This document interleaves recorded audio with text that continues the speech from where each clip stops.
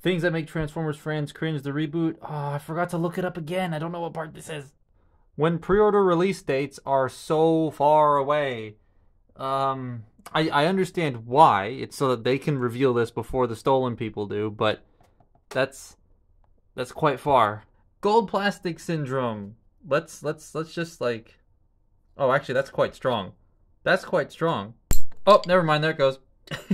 That took no effort. Oh boy.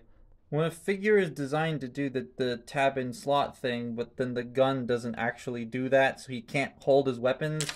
Who did that? Whose idea was that? When you buy a figure and then it immediately gets discounted even more. It's an extra 40 off now if I get another thing. Oh, I wish I waited.